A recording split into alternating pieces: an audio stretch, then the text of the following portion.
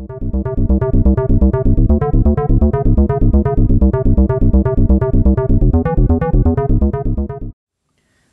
is another optoisolator video. You can go through my video list and find an older one that I put out for just regular DC circuits. This one here is going to be for alternating current circuits, and I'm going to show you the typical usage of it. And this is what one looks like right here.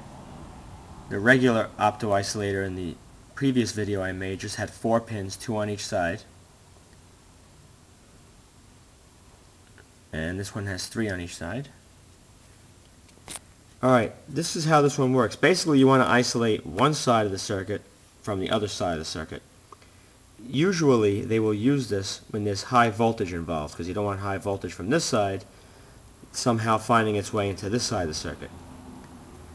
Now how it works is just like the other one. There's an LED inside this chip right here. Alright, and what it does, it requires between 1.2 right over here, alright, between 1.2 and 1.4 volts DC on average, and anywhere from 20 to 50 milliamps of current. So you have to choose the proper size resistor. So if you're using a 6 volt battery, or 9 volt battery, or 12, make sure you have the appropriate size resistor to limit that current to 20 to 50 milliamps.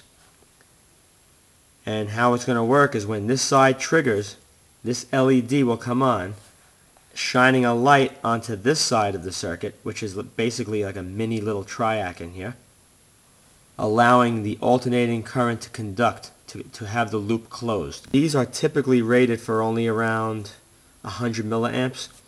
You don't want more than 100 milliamps passing through this side of the optoisolator between pins 4 and 6, because it's only rated at 100, and most of them are rated right around that amount. So in this example right here, you're going to have a triac, and the gate goes here to that pin.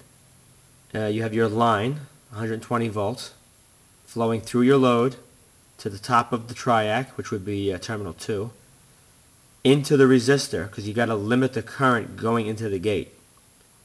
You have to check the spec sheet to find out how much current is required for this particular triac that you're using.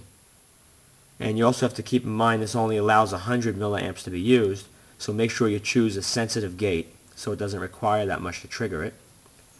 And on this side of the triac, which is T1, that goes to neutral, and then you just ground both sides. The negative here goes to ground and the neutral to ground.